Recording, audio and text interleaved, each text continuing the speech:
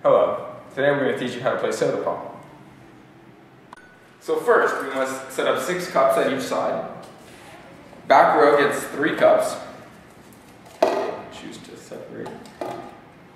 Next row gets 2 cups. And then on top, we have 1 cup, forming a triangle of sorts. You must first fill up all your cups with soda.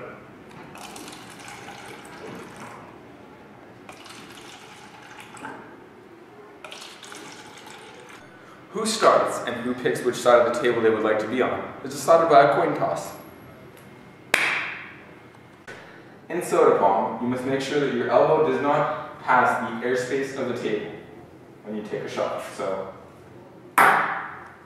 In soda pong, we play as teams of 2 versus another team of 2. If me and my partner both sink a ball into my opponent's cups, then we get both the balls back, and vice versa. But if I sink my ball into their cup and my opponent doesn't, both the balls go to the opposing team. In soda pong, if you get the ball into a cup, your opponent has to drink it. There are 2 ways you can get the ball into the cup, with a bounce shot and with a normal shot. A bounce shot is where the ball goes off the table and into the cup. A normal shot is when it just goes in the air. If you get a bounce shot, your opponent must drink 2 of their cups, whereas if you get a normal shot, they must only drink 1. Here's an example of a bounce shot.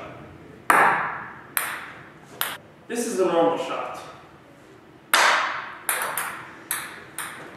In soda pong, there's something called a rebound shot. A rebound shot is when I take a shot, if I miss, I can always run and get the ball, and then take a trick shot. Here's an example. Now I've retrieved the ball. Now I can take a trick shot. in soda pong, your opponent can request that you replace your cups into a formation that's easier to shoot at, like so.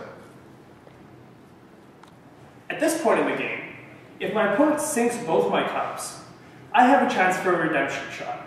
A redemption shot is when me and my partner will both throw our balls into my opponent's cups to try and sink whatever I can of their cups, as much as I can, so that we won't have that much to drink at the end of the game.